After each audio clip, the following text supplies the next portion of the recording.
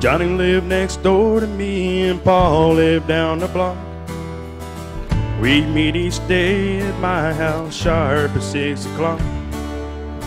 We race our bikes to school and Paul would always win. Johnny said that's 'cause we're 9 and Paul had just turned 10. And it was me and John and Paul, the best friends you ever saw.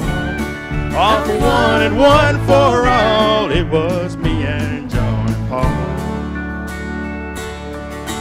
First day of high school, on my way to my first class. 3 football players said they wouldn't let me pass. I set my books down and then I'd roll up my sleeves. And then I noticed there were 2 boys next to me. And it was me and John and Paul, the best friends you ever saw. All for one and one for all. It was me and John and Paul. I wondered why they called it graduation day. It's more like a funeral for youths that passed away. Paul said he's leaving for the army in 2 weeks. Johnny said, let's go to town and make some memories. And it was me and John and Paul, the best friends you ever saw.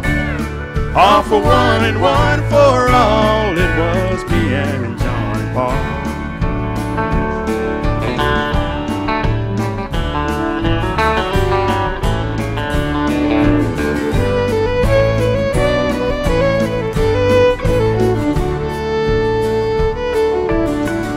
Years later I heard Paul came back from the Gulf War. I flew up from Texas to visit him once more. It didn't shock me none to hear that he'd been brave. He lost his own life but another one he saved. I waited by the tree till everyone had left. Then I went up, said a prayer, and my pal slept.